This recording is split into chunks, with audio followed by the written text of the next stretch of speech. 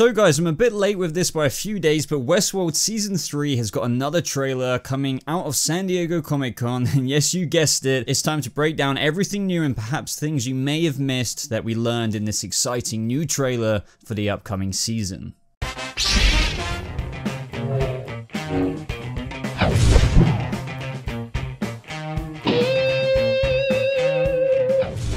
So first of all, we hear Dolores narrating over the beginning of the trailer, explaining how her and her new hosts are outnumbered in the real world, that they need to be smart if they're going to survive, but ultimately the highlight I feel here is that she's saying that she's going to show this world for what it really is. Now we can't forget about what her main motive is, and that's to essentially get rid of the human race so that hosts can flourish. Amongst all of this new footage, we get an extended version of the scene we got from the first teaser trailer around a couple of months ago of Dolores and Cable's first meeting, with this time actually seeing Cable cradling Dolores after being shot. It's also very interesting to note that this very scene is where she says that very line that she's going to show this world for what it really is, when that seems to be almost ironic since Aaron Paul's character Cable seems to represent, from what we know now, the opposite of what Dolores has come across before. So I believe that this moment is also the beginning catalyst for Dolores' changing perspective on humanity this season. Now I went over this topic quite extensively in my previous Westworld video, which I'll leave in the cards above, titled "What Role is Aaron Paul's Character Playing in Westworld Season 3, where I explore how Dolores' journey has led her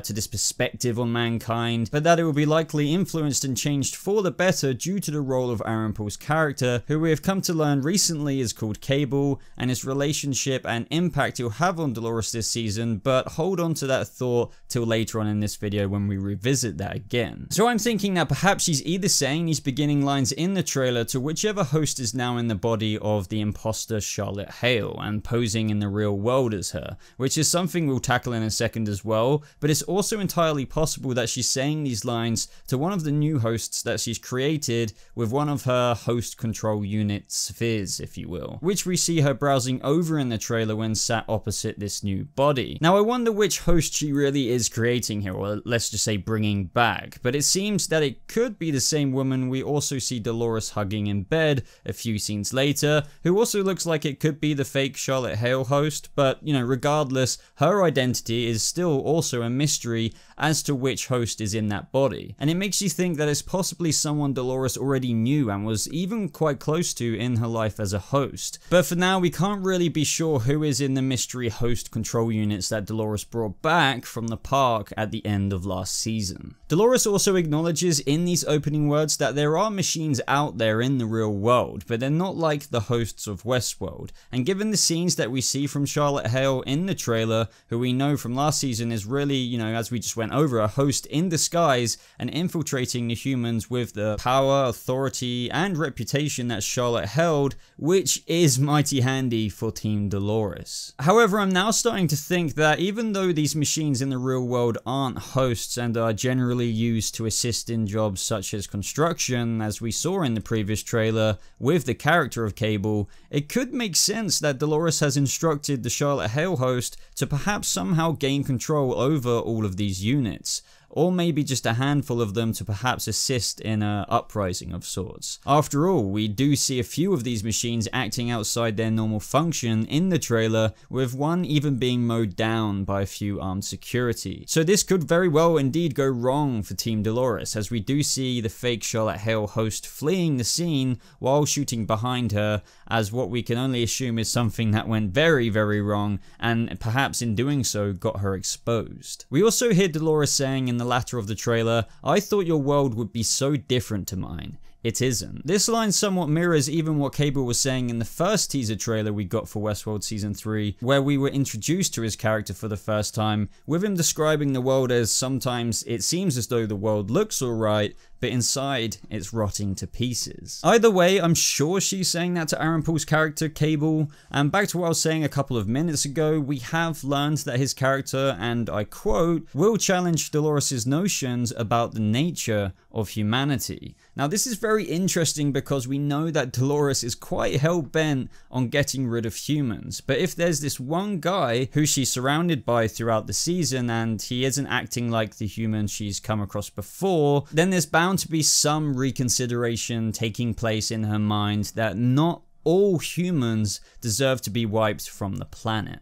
This also links me to talk about what we see of Bernard in the trailer. From, if you guys remember, Bernard was brought back by Dolores in the real world, but wasn't so hyped about joining the bandwagon of human cleansing. And since then, from the trailer, seems to have exiled himself to the countryside and become a farmer or something. But the connectivity here is that in the trailer, we see him revisit the park, and specifically what we see in the trailer, the storage room of hosts, in which he states that he's trying to find somebody strong enough to stop her if it comes to that. So with what we have learned about Cable and how he's going to challenge Dolores' notions about the nature of humanity, will Dolores take a step back enough for Bernard to not bring back this mysterious host who can rival Dolores? Now, surprise, surprise, it seems that we're getting new parks, and the prominent one we see in this trailer is with Maeve in the World War II park, which is supposedly called Warworld. Now, you also have to assume that Maeve was brought back to life by Felix and Sylvester after what happened in Season 2, but it looks as though Maeve is looking at the Warworld park host version of her with her own narrative within that park, which we don't know the extent of yet,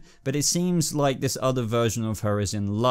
Unless this really is still the same Maeve who is marched into this park. It's also hard to tell if this is Hector that she's walking in the park with, but this journey for Maeve feels similar to what we saw last season with her other version in Shogun World, if she does in fact meet a World War II Warworld host version of herself here. As to why she's gone on this journey to Warworld is still a mystery, but Maeve is badass and I can't wait to see what unfolds for her character this season. We also see some other quick moments in this trailer, such as Stubbs, who you guys may remember last minute was revealed to be a host. It seems as though he's arming himself. Aaron Paul's Cable is dangling over the edge of a building, perhaps by Dolores before changing her mind, or perhaps this could be where Dolores saves him after he saves her. I mean, really, there's not much to go off here. The trailer at the same time seems to introduce new cast members, such as Tommy Flanagan, who I really loved from Sons of Anarchy, and I'm sure you guys might say the same as well. Here you can see in this scene, it seems as though Dolores is in restraints. So what is going on? I mean, could this be just before where she gets shot and where Cable seems to meet her wounded in that alleyway or under that bridge in the first trailer, from her wearing this similar attire to that scene? We'll have to wait and see. Now, earlier we spoke about that scene with the imposter Charlotte shooting as she's running away and perhaps being exposed. Well, this scene with new cast member Vincent Cassel, sorry if I butchered that name, seems to fit right in with that, as he might be pursuing her.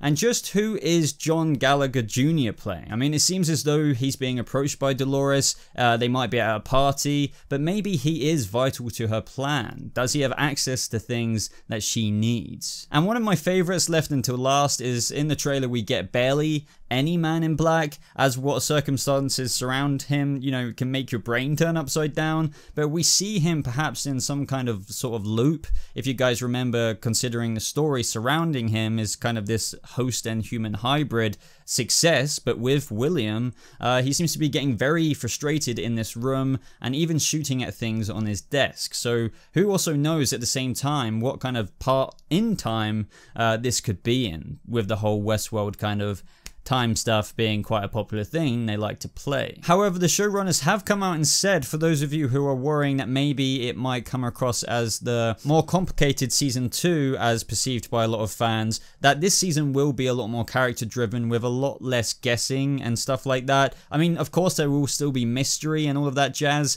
but expect it to be less complicated than season 2 at the very least, if you're worried about that. Even though I really liked it. Aside from that, Westworld fans, that is more or less the gist of everything we learned from this latest Westworld trailer. Let me know all of your theories and speculations down in the comments below. I'm dying to hear them, just because, you know, big Westworld fan here. Want to get more of a Westworld discussion going on this channel.